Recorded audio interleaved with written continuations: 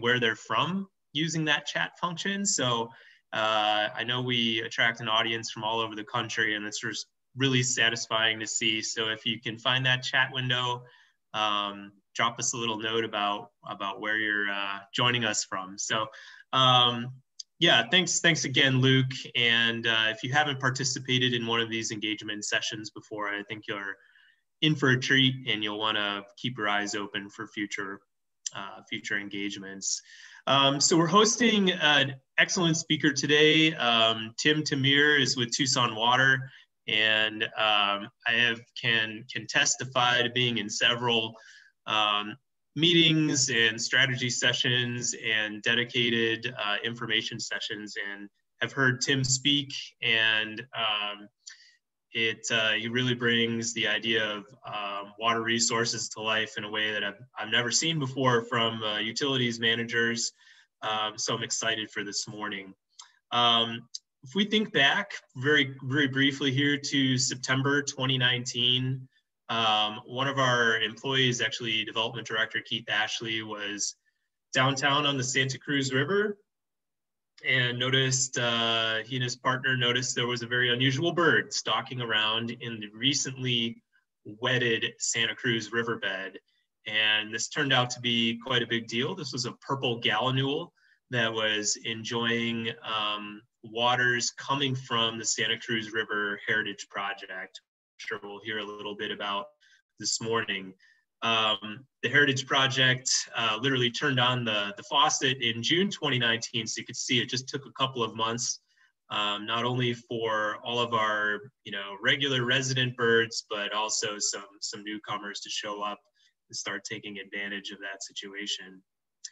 For those that don't know, for those probably who don't know because you don't live in Tucson, Tucson Water is a big operation, over 500 employees, and really responsible for providing the potable water that we enjoy here in Tucson in our homes, and also working really hard on water reclamation. As you can imagine, living here in the desert, every drop counts, and we're fortunate to have Tim and his team in the lead over at Tucson Water. About 715,000 customers. So we're grateful, Tim. Please pass that along. Tim's leadership is a big part of why Tucson is recognized as having an industry-leading water conservation ethic.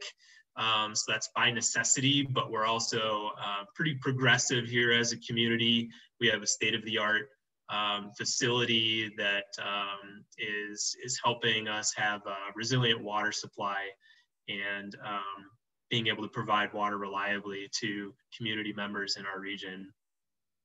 So I'm gonna start to taper off the introduction here, but just so you know who you're hearing from this morning, Tim has 22 years of experience working in public utilities, private industry, and consulting.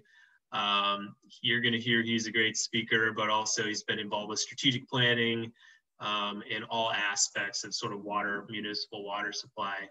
He has a bachelor's degree from the University of Illinois, master's of engineering from the University of Arizona, and a graduate certificate in water policy also from the University of Arizona here in Tucson. So without further ado, let's offer a virtual welcome to this morning's speaker, Tim Thomure.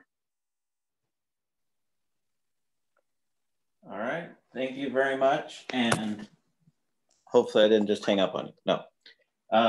Let me know if you can hear me okay. You're good, Tim. Up. Thanks. Okay. All right. Thank you, everybody. And thank you for that introduction. I will do my best to live up to it.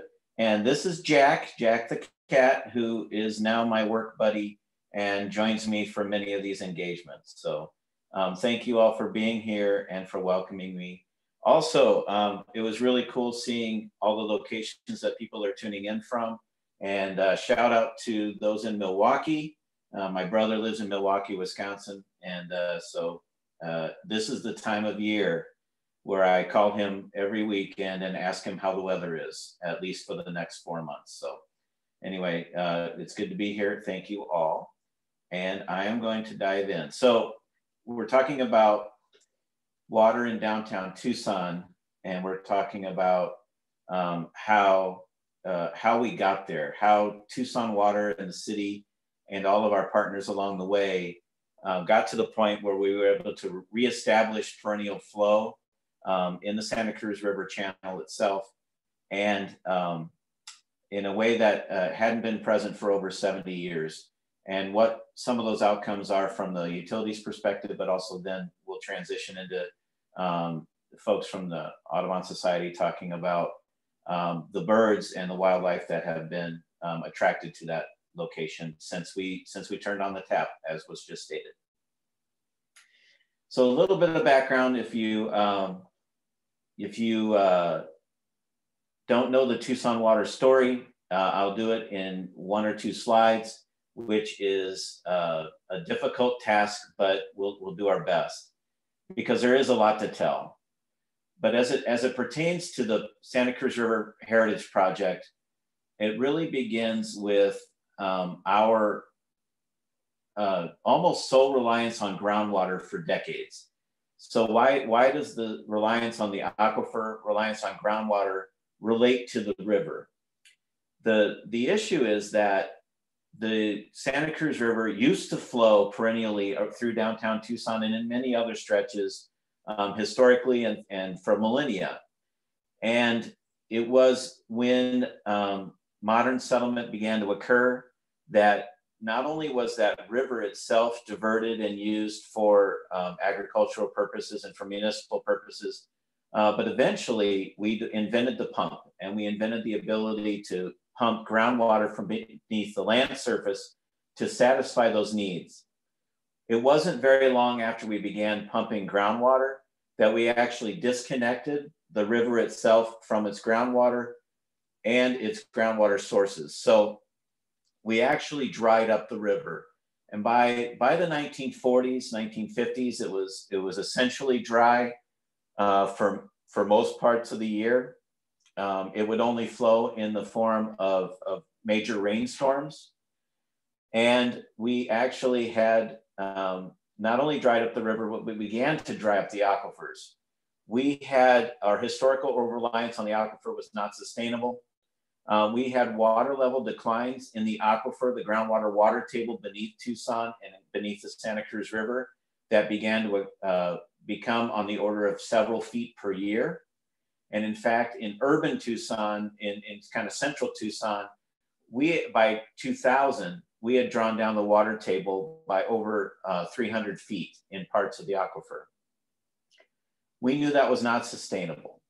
We also began to measure land surface subsidence. So we were not only seeing the water table beneath the land surface go down, but the actual settling of the ground surface and downward movement of the ground surface in the form of land subsidence. In Tucson, it hadn't yet reached the magnitude of several feet like you've seen in parts of California or even in parts of Pinal County, Arizona. But it was enough to cause us significant concern because in an urban area, land subsidence it can create all kinds of infrastructure challenges. And by the 1990s, we also, under the 1980 Groundwater Management Act in Arizona, as followed up in the 1994 with the Assured Water Supply Program, it would have been very difficult, if not impossible, for Tucson to demonstrate it had an assured water supply or a 100-year water supply based solely on groundwater. And the map on the right is from the US Geological Survey. It's a little bit dated now, but it shows a large red zone, generally in the Tucson and Phoenix areas, among others, showing that the groundwater overdrafts were in the high category. Again, all of these data points pointing to a challenge of sustainability. We did a number of things as a community to address that. And I can't take credit for this. All I can do is say, I'm just the latest in a long line of people who've tried to bring Tucson to a point of water resource sustainability. So we refer to these actions as One Water actions, which in its simplistic form means treating all water as if it has value. In the past, we used to only focus on groundwater, and things like stormwater or our locally generated wastewater were viewed as things that needed to be managed or disposed of. They were never viewed as resources. Really changed in the 1980s, maybe even as early as the 1970s in Tucson. And it's really shaped how we deliver water to this community currently and into the future. So under that one water approach to water supply, we began with two things that were coincident. One was diversifying our water supply. By the 1980s, we actually created a reclaimed water distribution system where we recycled municipal effluent, and we use it still to this day for non-potable uses like large turf irrigation and playgrounds, street medians, golf courses, our local parks, to offset that over-reliance on groundwater. In the 1990s, we also, for the first time, introduced Colorado River water to Tucson. If you know the Tucson story, you know that that was what we call the debacle. From 1992 to 1994, we were successful in reducing our reliance on groundwater, but we were very unsuccessful in doing it well. And we had what we called red water problems. We had damage to infrastructure. There's actually a book that just came out within the past year talking about those issues and how Tucson Water turned it around. But we had the right idea, we just had the wrong implementation. By 2001, we had changed our tactics, and we had actually gone to what we call recharge and recovery instead of using a conventional treatment plant. And that is what got us to a diverse water supply, where now we're predominantly reliant on Colorado River water. Couple that with our conservation and efficiency and our reduction in water use, more efficient water use. And in fact, right now we use about the same potable water as we used in the mid-80s. We also started storing water for the future. So our available Colorado River water was able to be not only used for current use, but we store it in our aquifer for the future. We expanded our partnerships, including not just locally, but we have partnerships with the city of Phoenix, with Las Vegas and others for how we store and manage water together. And then we also have shifted our viewpoint to be viewing multiple benefits. It's no longer just enough to deliver safe and reliable and high quality water. That is our core mission, but that's not enough. We are looking at how we support our overall community. So in about 2016, we began to rethink what our recycled water future looked like. Leading up to that point, we had a ever increasing total demand for water. By the mid 2000s, actually, our total demand was roughly equivalent to our total amount of Colorado River water rights we had. So we were looking at what is our next supply, and that next supply even on the potable system. And so we were looking at purified recycled water as a potential solution to that need, to that gap. But we were able to pause in 2016 and look at how things had changed over that 10-year period since 2004 and how our opportunities had shifted. So we saw that our conservation ethic was strong, and it was having the effect of actually decreasing our total water demand, even while our community was growing. We looked at how we had reduced our potable water use to mid-1980s levels by about 2016. We looked at that our use of reclaimed water, or that non-potable use of wastewater effluent, had leveled off. We had actually picked all of the low-hanging fruit, and we had converted virtually all of the large turf onto the reclaim system. So there was no longer predictable growth in that use of water.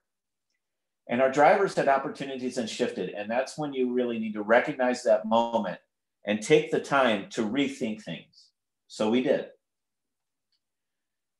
The picture you see now is really reflective of kind of it's a picture from the past. It's the Santa Cruz River around the turn of the last century. And so about a 100-year-old photograph. And it's showing a flowing, vibrant river with a flowing, vibrant ecosystem associated with it. This is kind of a view looking north in the Santa Cruz River with Sentinel Peak to the left. That became an iconic image for us to think about, can we think beyond the aquifer? And I just need to pause for a moment and say, between 2001 and 2016, we had, by the successful introduction of Colorado River water, really saw our aquifers beginning to significantly recover. So in the areas of Avra Valley, west of Tucson, of the Tucson Mountains, where we do our recharge and recovery of Colorado River water, we saw significant water level recovery or increases. Even though that's still where we're producing water from, we were net importing more water than we're using. And in central Tucson, where our groundwater, our historical groundwater overpumping had occurred, we had reduced that pumping and eliminated in some cases so that natural recharge had begun to recover the aquifer there. And we have invested so much in that, but we had become really solely focused on the aquifer. And it was an opportunity for us to pause and say, we've had a lot of success there. We're on the right path with the aquifer. What's next? What should we be looking at next? Well, we began to look at the Santa Cruz River as our next opportunity, not just to really try to recover something from the past, but also as a modern way to look at water management. But we had one major obstacle there. Well, there were many obstacles, but one major one is that the water management institutional framework in Arizona incentivized, if you owned municipal effluent or reclaimed water, it incentivized you to take it out of a river system, to take it out of the channel and put it into a constructed recharge facility. And so this picture on the lower right is sort of a depiction we created in order to illustrate how this institutional framework creates some unintended consequences. So in the lower right, you see a depiction of a flowing river. That's what the past was like, and that's what we would argue the future should be like. And on the right, you see a constructed recharge basin.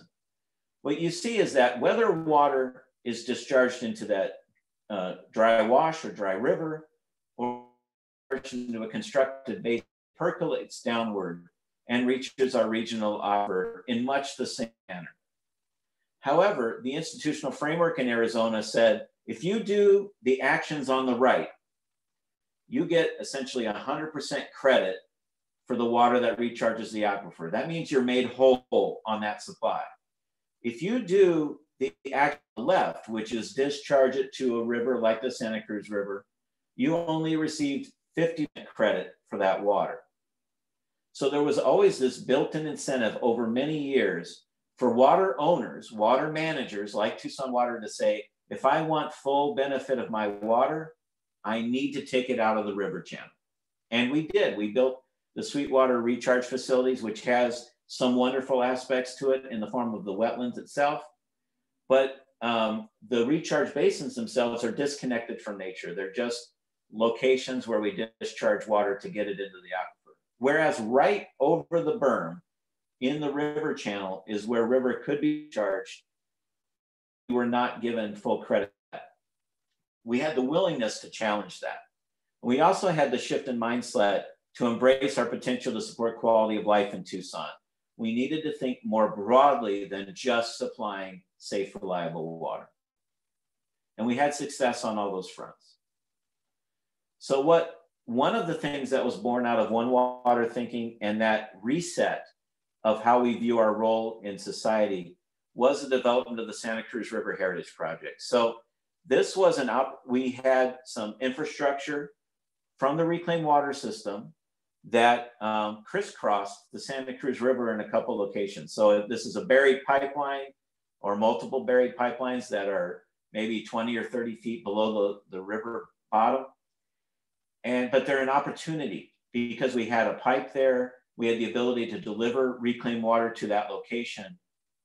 And if we could think about different ways to use it, it unlocked thinking that led to what if we used the Santa Cruz River between about 29th Street and Mission Lane or further downstream as our recharge facility. We have reclaimed water that was underutilized. We have a reclaimed water system that no longer had growth in it, so we had capacity. And then we had a willingness to challenge the institutional framework to say, let's use the river for our water management. But it's not limited to that. It is a multi-benefit project. And before I make the next click, I'll just say this is a picture from the dedication of the Santa Cruz River Heritage Project. This was June 24th, 2019. This is about 5 in the afternoon. We actually did the dedication in the afternoon for a number of reasons. But this was the number of people that came out on a 105-degree day at 4:30 in the afternoon to celebrate this project. And you can see, as soon as we opened the flow, how immediately it impacted these citizens of Tucson. And it's been evolving ever since. But it's more than just water management. We took into consideration the value of flowing water in this river as its own value. Even though we don't have a paying customer for that, what we have is a benefit accruing to the community. And how can we support that flowing water? That flowing water will generate riparian habitat and native vegetation along its flowing reach, which has significant cultural, historical, environmental, and economic benefits associated with it. And I just see in the chat, this is actually in the river channel, just north of 29th Street. So this is between 29th Street and 22nd Street. And the little pavilion up on the bank, which is not there now, it's just a tent, is along Santa Cruz Lane and about 26th Street. There's actually a location which we're going to be doing some improvements to in forms of a connections trail so people could actually come to that overlook. And then if you hiked a little bit south along the bank, along the loop trail, you can get to where there's a little maintenance ramp that goes down. So you could visit it from above or down in the river channel. So that's between 29th and 22nd, looking north. So we know we would attract that native vegetation. We also needed to be mindful of flood protection. So the Pima County Flood Control District was a key partner on this because we're actually operating in the river channel. We're changing the characteristics of the river channel bottom. And they were great in modeling the outcomes, but also working with us to do this correctly. And then the economic stimulus, not just of the ecotourism and other benefits associated with a riparian habitat in an urban setting, but also the whole development of the downtown corridor has actually been influenced by the fact that we now have a flowing stretch of the river. But it goes well beyond those tangible and measurable benefits. So I always reflect on this posting that was on Facebook from Javier Morales, a Tucsonan. This is June 25th, 2019, the day after we opened the tap. And Javier wrote, he's emotional watching this. Water in Santa Cruz, part of my dad's childhood in the late 30s and early 1940s. And he told us stories of playing in the river as a boy. He requested we spread his ashes along the Santa Cruz leading to San Javier. With river now flowing, thinking he's at peace up there. This is not the kind of reaction a water director or a water utility gets from their projects in the old manner of thinking. But when you broaden your horizons and you think about how we can contribute to quality of life while doing really nice water management, these are the types of outcomes that you can get. And I need to click. And it's continuing to this day. So we've had the flows for just over a year now, and especially in the pandemic and the time of COVID, having people being able to use the loop trail, interact with the flowing stretch of the river has been a continuing benefit. It's been a continuing emotional connection from the community. We thought at some point in the distant future that this stretch of the river might be an opportunity to support endangered species like the Gila top minnow. Within just over a year, we have already achieved that goal, which was just a vision. It was a dream, and now it's been made reality.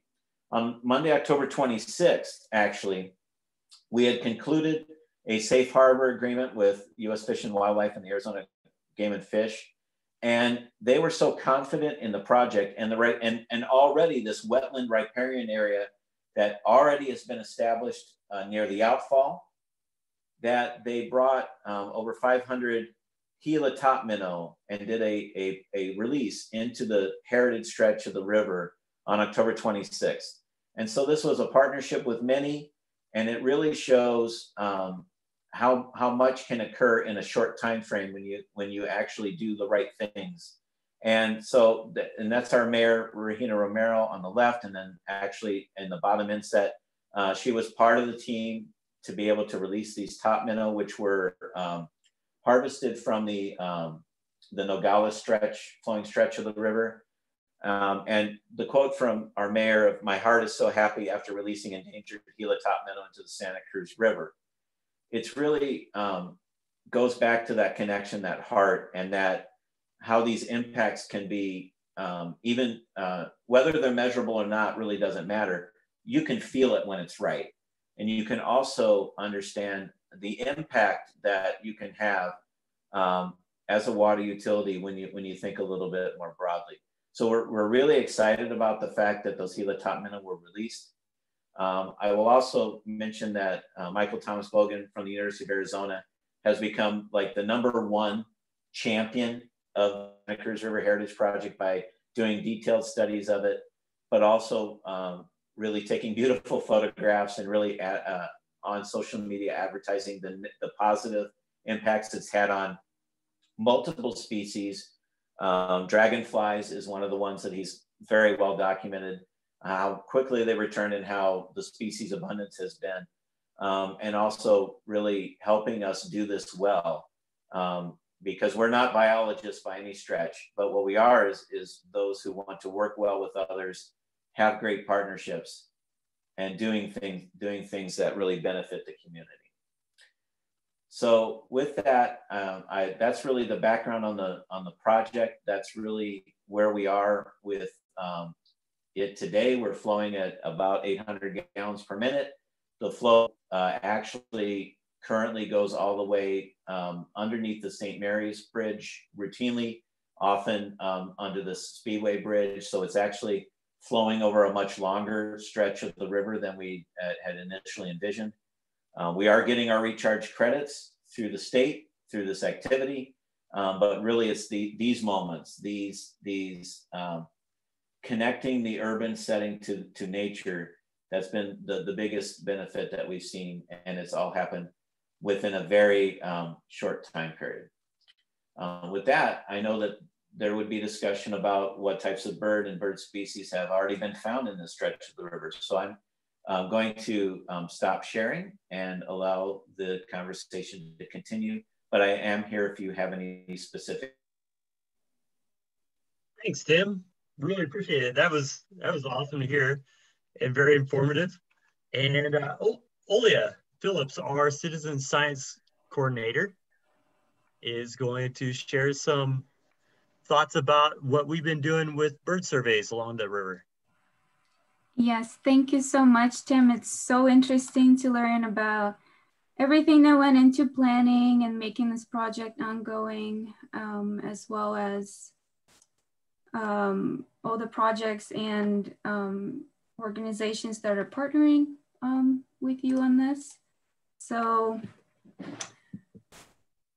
we at Tucson Audubon Society, like many other people, were so excited to hear the news about the water release in the urban stretch of the Santa Cruz River. We were not only excited for the fun of birding that it might bring, but also for the birds themselves. For those of you who have birded in an arid environment, you know that even a small puddle of water will gather a lot of birds. And so the water really brings not only a lifeline for drinking, but also the habitat and vegetation that it brings. It was also really encouraging to learn that In 2016, more than 70,000 bird observations and a total of 221 species were recorded in the northern stretch of the river that already contained reclaimed water since 2013. Discharging some of the city's recycled water upstream increases the chances of bringing the bird diversity to the historic downtown stretch of the river. And we had this rare opportunity to start from the project beginning and follow along and document everything that it brings to the area. And so who's better to do it than our very talented Audubon volunteers? This project also attracted the attention of many academics. Tim mentioned Michael Bogan, the assistant professor of U of A's Natural Resource and the Environment Department. He's quoted here in the recent World Water issue, saying, "We expected that species would return to the river downtown, but not quite as rapidly as they have.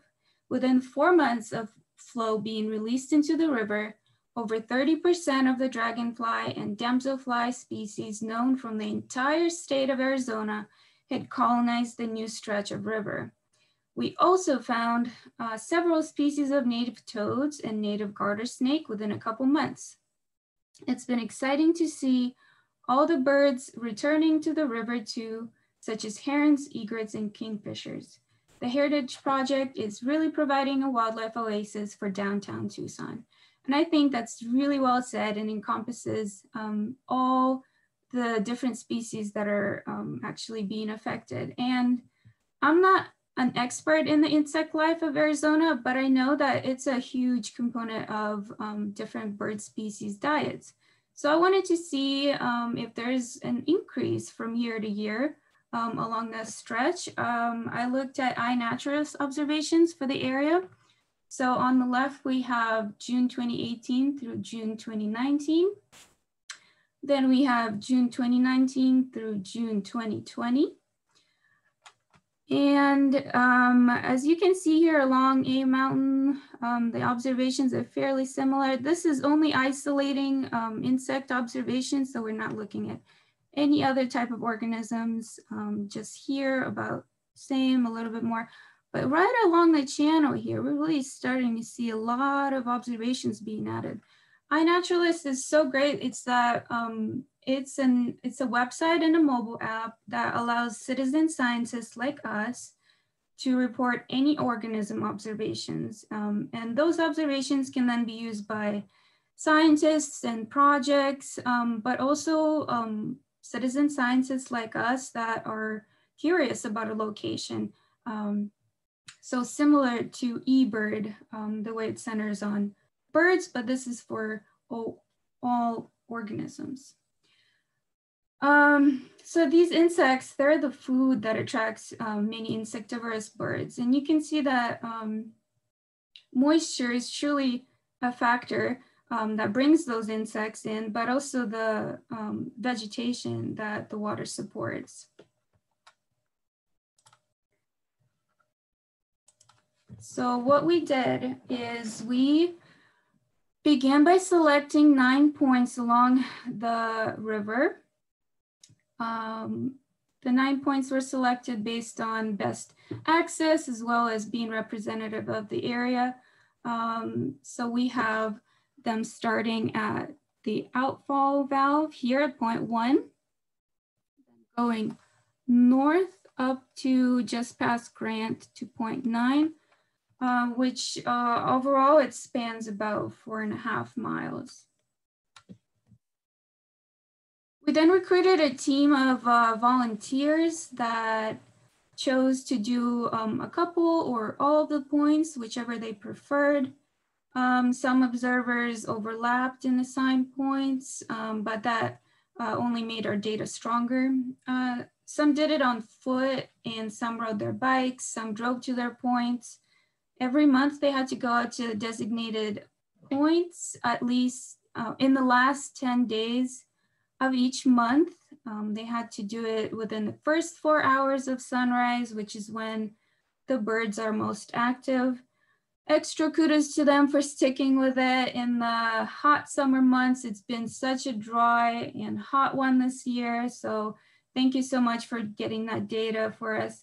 At each point, they were to stop and observe birds for 5 minutes, submitting a checklist by eBird or sending it to me. Any birds counted between the points were submitted as incidental. So this is very much like the protocol for Tucson bird count, for those of you that are familiar with that. So by submitting everything into eBird, this data is available for others. We're not hoarding all this data. So anyone in the future can follow along this journey as well. So since this is our first year of collecting data at these points, we didn't have our points to or data to compare to. So what we decided to do is to compare them to eBird hotspots that were representative of the same area. I have them outlined here in red. Here you see Yuan Park, Grant to Speedway, Speedway to Congress, and Congress to Silver Lake hotspots. Then we did a little bit of analysis, and don't try to, try to read this fine print. I just wanted to show an example of the analysis process we did here. So we looked at the frequency of detection of each species. So how many checklists, what percentage of checklists contained that species that we're looking at? This is all the percentages that we're seeing here. And this is just a snapshot of our species of interest, the ones that are most often associated with a riparian habitat. Over the years, we're starting to see a notable increase in a lot of these species. The last two columns here are, so the last column here, we have hotspot data from eBird from the same amount of time that the water has been in the river channel. And then the last column here is directly from our point counts. So we were able to compare them to each other and also over the years previous. And so some people might say, well, why not just compare it always to eBird data? Well, because eBird can be a bit biased in the way that it gathers data. So when there's like a rare species, it usually gathers a lot of birders looking for it. So then the frequency of report for purple gallinule goes up. Point count data is unbiased in that way because all birds are counted at fixed points and fixed periods of time. So over the years, we'll be able to compare those to each other. But right away in this table, I just pointed out a couple that stand out to me. For example, killdeer went from 0.7% to over 76%. Green heron doubled in frequency to 23%. Black phoebes also increased tremendously from single digit number to over 30%. And we're gonna actually look at them further. This is, we further pulled out the ones that saw the most increase, the most change over time. And so you see an upward trend for all of these species. Some of them are more drastic than the others. We see some species are showing a slower but steady growth, such as black phoebes and herons. This top one here is an Abrid's towhee. So let's look at them closer. For example, black-necked stilt. Black-necked stilts frequent shallow ponds with muddy bottoms and grassy edges. They're usually in pairs or small groups. And we're seeing a small, but it's a noticeable increase in their sightings. And it's consistent over eBird data here, as well as our point count data. Killdeer. Well, killdeer, they don't have to have water near them. they are often found near water in Arizona because of nesting, as well as favored for foraging opportunities in flooded fields. And we're seeing a huge increase here in hotspot immediately. So looking at 2005 through 2018, it's a very small percentage, but then going into 2019 and our point count data, there are found over 60 or 76% of the checklists contain a killdeer. Arid towhees, they're one of my favorite birds. They love low elevation riparian corridors. We can see that they've now found on more than 90% of all checklists here. Black phoebes, they're most commonly found along streams and ponds with marshy vegetation, overhanging trees. They love the low open perches like in this picture. And we're seeing a sloped, steady increase in their frequency, surely indicative of the increased insect load of the river. Vermilion flycatchers. So while vermilion flycatcher are not strictly riparian obligates, they're most often found in areas with high insect count. Also, we often see them in the well-irrigated parks, etc. Their numbers have also gone up in the stretch of the river, from 20% here in hotspot data on eBird, going up in 2018. There's a bit of a dip here in the hotspot data from last year, but we are seeing that 100% of all of our point count checklists have a vermilion flycatcher detected. Song sparrow is another interesting one. They're now becoming much more common along that stretch of the river. They're usually found near a water's edge, and now 30% of all checklists in the point count data and in the hotspot data contain a song sparrow. So it's also imperative to point out that not each species is found in just one point, or that all points have all these species. So in fact, water doesn't reach all points. So you can see that evident in the song sparrow. You know, it's found closely to the outfall valve. Then arid towhees, they're found all over. Then killdeer are also found all over, even when there's no water. It was also a special treat to see rare birds utilize the Heritage Project waters just a couple months after the water release.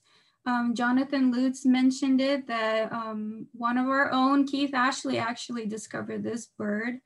The range map here shows that they are rare in this region. This picture was taken by Richard Frey near Congress in September 2019, so just a couple months after the water release. And it's showing to utilize the waters and feeding on the meaty dragonflies, as you can see here. And many of you have heard that we had a northern jacana further north near Ina. So that's another stretch of the river receiving supplemental water. So this just shows that birds really hone in on good habitat, whether it's for stopover on their migration route or their year-round residence. It makes a huge difference in their lives.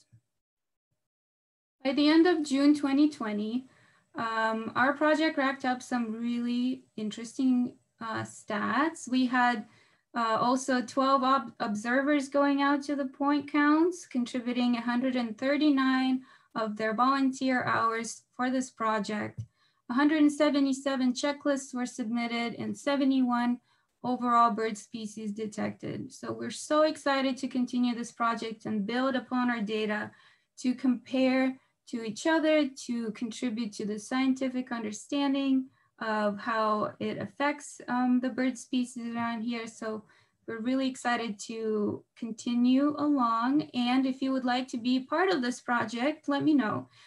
We're very flexible, so even if you're here for part of the year, you can still contribute. You never know, you might be the person to see Northern Jacana in the heritage waters.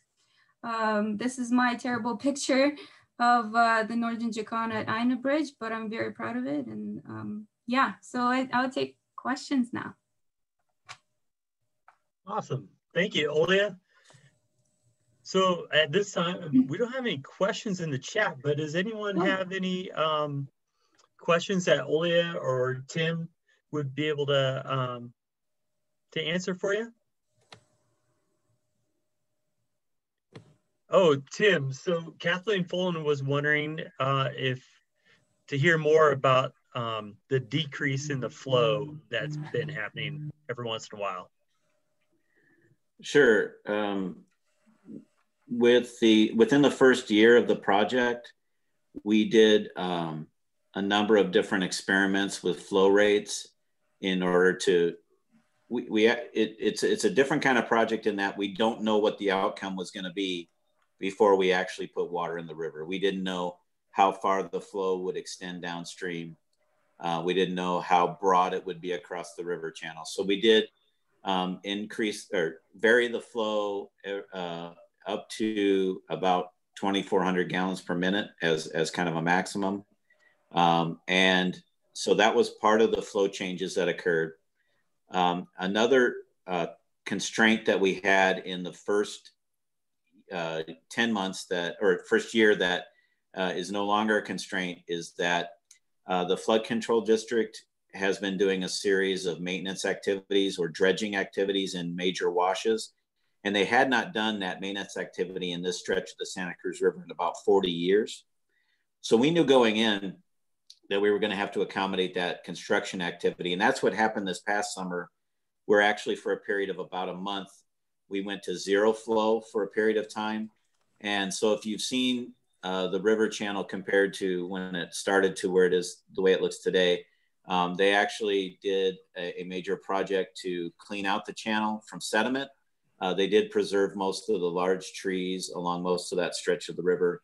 But then working with Michael Bogan and others, we actually delineated a wetland area right at the outfall that did not get disturbed during that maintenance activity. In older school thinking, it would have just been bladed out, but we wanted to preserve that outfall wetlands that we created even in that short period of time. So that's explaining most of the flow changes. What I will say is we also have a constraint in the fact that this water is recharging to the aquifer, and per our permits with the state, we cannot let the water table rise too far. And there's one particular area, there's an old abandoned landfill not too far from the bank of the river in downtown. And we have to keep the water level in the aquifer well below that aquifer or below that landfill. So right now we're flowing at about 800 gallons per minute, and the water table beneath that landfill is actually declining. So there's an opportunity. We may vary the flow again. We may increase the flow, but we've sort of found this 800 to 1,000 gallons per minute as kind of a sweet spot. That does generate flow all the way to St. Mary's Road, which is several bridges further than we originally thought. It does maintain recharge to the aquifer, but it maintains the water levels beneath that landfill. So it's sort of a the operational spot that works well for us right now. I'll just one more comment on that. It's a natural river, and when big natural scouring flow comes through, it'll probably read as sediment and be a new river bottom when the floods settle down. So we'll have to adjust again at that point. But the key is to have continuous flow and have it establish a resilient riparian zone that can withstand floods over time. Yeah, that's really good to know. There's a couple other questions. One, what's the impact of the drought on this project? You know, we all know we received very little rain this year. Has that impacted it at all? So the availability of this water is not impacted by drought. That's one of the reasons it is something that we can essentially assure that there will be flow, because it's derived from the wastewater effluent from our community. So while drought does impact our water resources, it does not have a direct impact on our availability of effluent or reclaimed water. So that's a benefit. What the drought does do is, because we didn't have a monsoon this year, or we had a non-soon, we didn't have a big scouring flow come through. So we don't know what a scouring flow will mean moving forward. What we do observe, though, is over time, you need those scouring flows in order to maintain the recharge, because over time, if you just have this discharge of flow flowing through the same stretch of river, it builds up a algae and silt layer right at the base of the flow, which then what that'll do for us is it just means the flow will go further downstream. But it just means recharge is less on that stretch, and then the scour flow comes through and restores that. So those are the impacts of drought. Doesn't impact water availability to this river, but it does impact the performance of the river. Yeah, Seth was also wondering, you know, there's the Santa Cruz River flows south of us near Nogales, Tubac area, and now flowing here in Tucson. Is there any thought or any prospects of restoring the Santa Cruz River in between those two sections? That's a big question. Yeah, it is.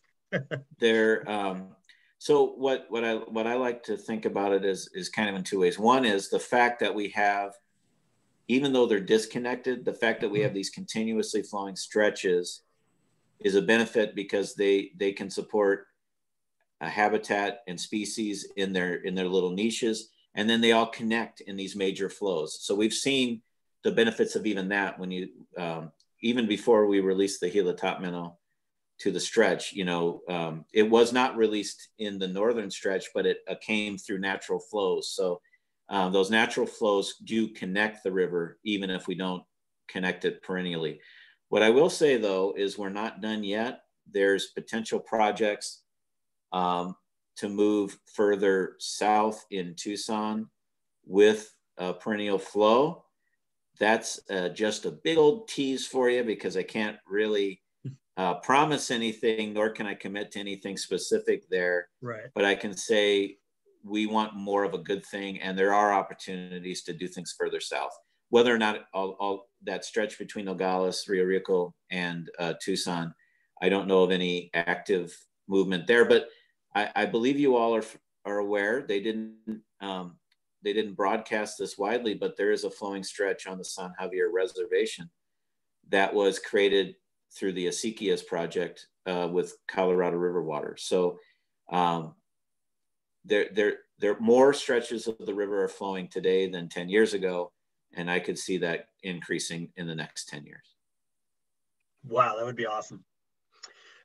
There's a couple other questions on the landfill. Is there any chance of it getting cleaned up? Is it considered a Superfund site? So some more questions on the landfill.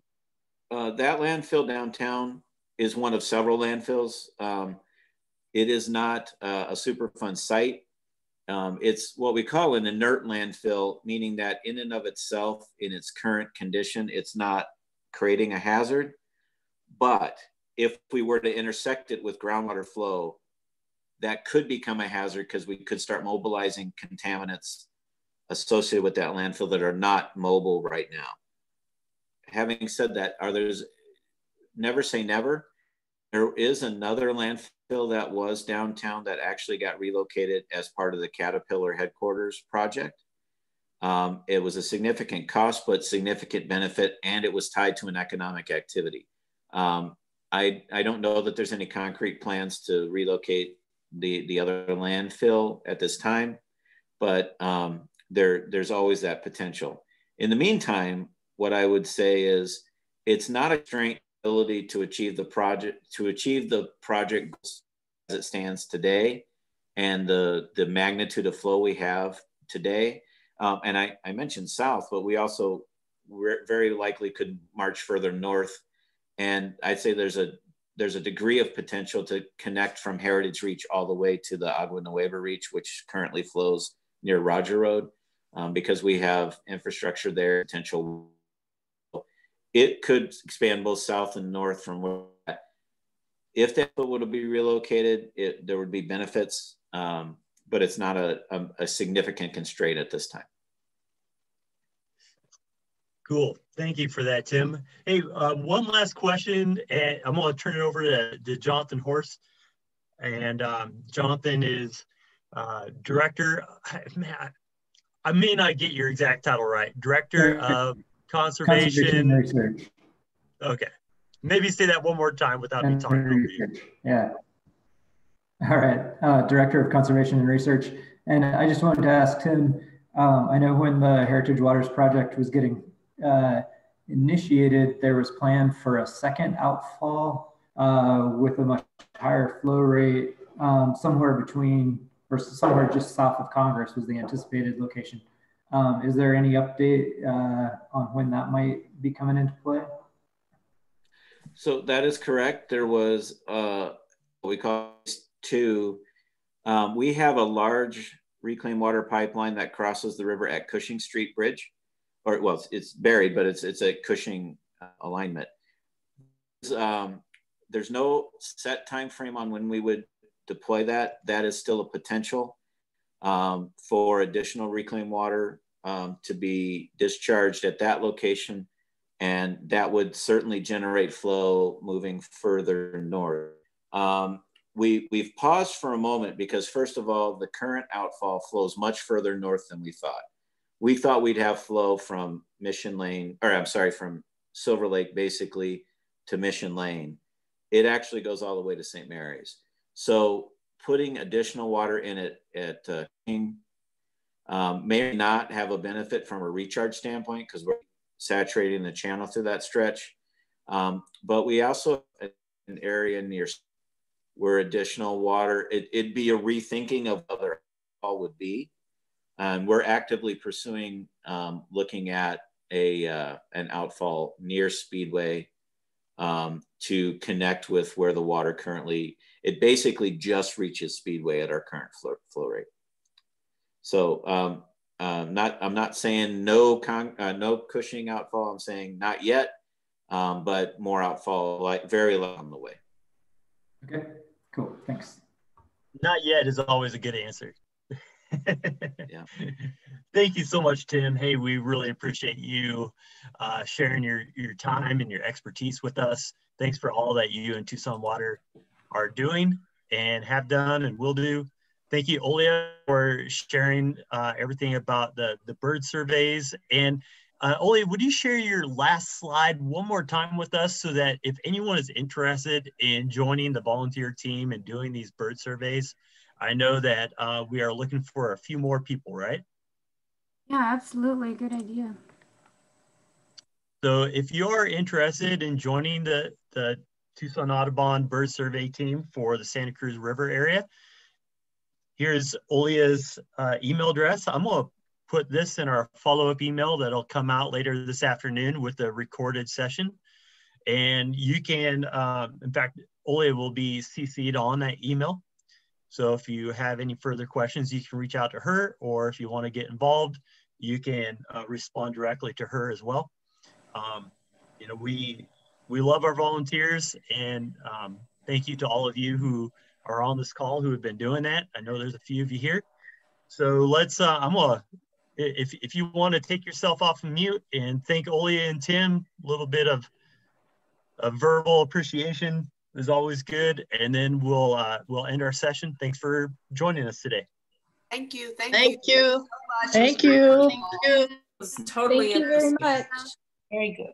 Thank you. I'm glad you enjoyed Thank it. you all. Thank you for coming. Very, very informative. Thank you. You. Excellent. All right. Have a good one, everyone. See you next time. Thank you, Tim. Take care. Thank you. Thanks.